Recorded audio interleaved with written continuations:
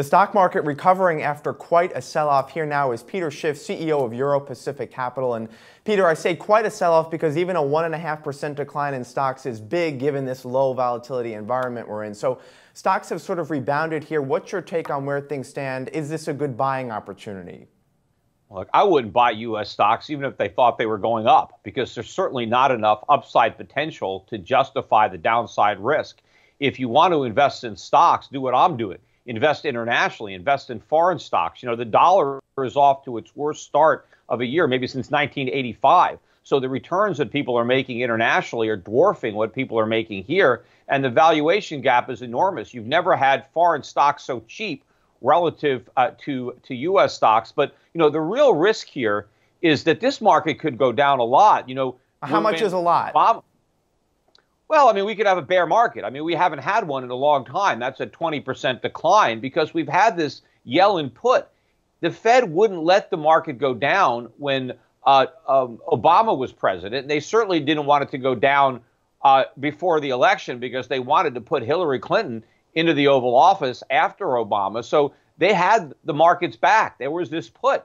But what if the put expired with Donald Trump? I don't know if the Fed has much love for Trump. And now that Trump has put his brand on this stock market and this economy, maybe the Fed is happy to allow a bear market that can be blamed on Trump. You're calling the Fed political, which is certainly a valid argument. A lot of people are saying that. But the Fed also had a recession in 2009 to deal with. So they needed those stimulative measures then to deal with that.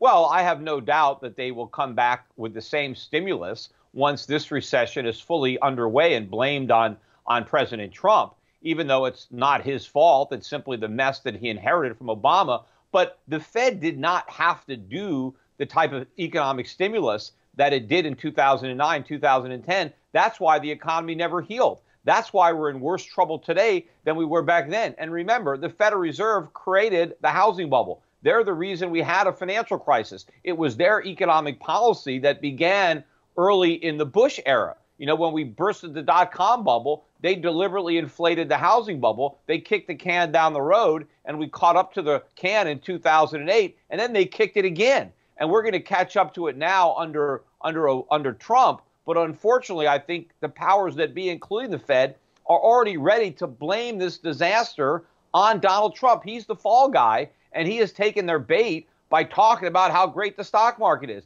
by talking about how great the economy is. The stock market is a bubble and the economy is a disaster. He shouldn't want to own this disaster. He should still be blaming how bad things are on Obama and the Fed, but he's not doing that anymore. All right, so what is the black swan risk coming in the next 6 weeks or so? We know the next 6 weeks are historically bad for the markets. We now have Goldman Sachs coming out saying there's a 50% chance of a government shutdown, which is not exactly a decisive forecast. So is it the government shutdown that could be the black swan, or could it be something else? Well, I doubt the government's going to shut down. I actually think that would be a positive. I mean, if we shut down the economy, the government, we could liberate the economy. So my fear is that the government won't shut down. It'll just get bigger and bigger and bigger. But what might be the black swan is if the market surrenders the Trump euphoric rally. Remember, we've had a huge move up since the election of Trump, even though prior to the election, the expectation was if Trump won, it was a disaster, yet he won anyway. And then, you know, the markets rallied because of the idea that we were going to get all this deregulation, these significant tax reform, all this stimulus. Well, if people start to realize that that's not going to happen, that the market's built in events that are not going to transpire. We didn't get rid of Obamacare. That was supposed to happen. We're not going to get substantive tax reform. We'll be lucky if we even get tax cuts by the end of the year. We're not going to get the massive regulatory relief. So what if we price all that back out of the market? And what if there's no Yellen put? That's a big drop in the market. The drop in the dollar can continue. And then, you know, this whole supposed strong economy that Trump is talking about is all based on confidence. Well, it's all false confidence. Well, what happens if all that confidence goes away? Yeah, but Peter, you know, you have to also take into account the earnings growth we've been seeing across, you know, the S&P 500. We've had 2 straight quarters of double-digit earnings growth. So isn't that part of the stock market rally this year, not just Trump? Now look at these retailers one after another coming out with awful earnings. Look at Foot Locker here today, down 25% on the day. Well, but that's one sector being, hit by Amazon. No. It's not Amazon. Retail spending, right? That's 70% of our GDP. The retailers are collapsing. Amazon has been here for a long time. This is the worst year for retail. It's worse than 2008, 2009. This is because consumers are broke. They have lousy jobs. They're loaded up with debt. They can't afford to buy stuff. But even with the bad retail sector, the S&P is up 10% this year. What is? The S&P 500 up 10% this year, even with the damaged retail sector. Yeah, but the profits are not really up. The market is going up. And what happens if interest rates really start to rise? Forget about the Fed. What if long-term rates start to back up? What if inflation starts to accelerate? These are things that are going to happen. And, this whole phony house of cards comes tumbling down. I don't know. We saw profit growth of, 10% for this current reporting season. Now, you can argue that there's financial engineering and, things companies are doing cost cuts to sort of beef up the numbers. But, corporate America is doing much better than they had been. I mean, we haven't seen this kind of earnings growth since 2011. Well, let's see what happens if we go to a recession, which is going to impede their revenues. And let's see what happens if interest rates finally rise, despite what the Fed does. And that's going to undermine their costs, because you have a lot of companies that have levered up their balance sheets. They have borrowed a lot of money during the Obama era to buy back their stock. That's one of the main reasons that we've been driving the stock market, is with debt-financed share buybacks. But all that's going to come back to bite these companies when interest rates go up. And then what happens? The stocks go down. They have to repay the debt. Now they have to go back and sell the stock that they bought, but now they have to sell it at a much lower price than what they paid to buy it, so they can retire the debt that they can no longer afford to service because interest rates have gone up. And then we find out how much value corporations have destroyed. Meanwhile, while they were buying back their stock, they weren't modernizing their plant and equipment. I mean, we have out-of-date, depreciated plant and equipment. And, so I think corporate America has gotten sick on all this cheap money. All right, Peter, I want to move away from the stock market for just a moment and talk about the surge in Bitcoin this year. It's been unbelievable. You're not a fan. Why not? Well, obviously I wish I'd have, just been, been a gambler. And I wish I would have realized how big the potential bubble was and was willing to, take a flyer on it. Because obviously anybody who bought Bitcoin a few years ago, to the extent that they sell out now, they're going to make a lot of money. But if they don't sell out now, all they're going to have is the memory of the profits that they never took. This is a gigantic bubble. What kept me out of it is understanding that it's not going to work, that Bitcoin or any of these cryptocurrencies are never going to be money. They're never going to achieve what everybody believes is going to happen. All that's happening now is people are speculating on something that isn't going to happen. But the fact that so many people think it might happen or are betting that other people will continue to bet that it's going to happen, you have the prices going up. But, remember, there are all kinds of .com stocks that people thought were going to make a lot of money, and the stock prices went up and up and up until they eventually went bankrupt. And so all the paper profits disappeared and the companies went to zero.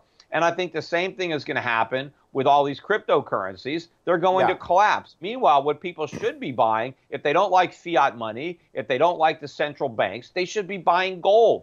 Gold is money that will work, not all this nonsense, all this, digital gold is fool's gold. Gold is real money. And you know what? If you like the convenience of using the internet, you can go to a company like Gold Money. You can buy gold from them. They'll store it from you, and you can use it to buy things. You can spend it just like you can spend your dollars or euros. You can earn it if you're a businessman. You can earn in gold. You can save in gold. Gold has never been easier to use as money today than it has in the past. But gold works as money. These crypto alternatives are not going to work. They're going to collapse. Peter, this is all a big bubble. Here's another factor to layer onto your argument against Bitcoin. When you look at the price of Bitcoin and the Google searches for Bitcoin, the correlation is 1. So it just kind of shows you that people are, maybe doing a very, thin analysis into why they're buying Bitcoin. Well, a lot of people now aren't doing any analysis. I mean, initially there were a lot of libertarians and free market guys that got involved early on.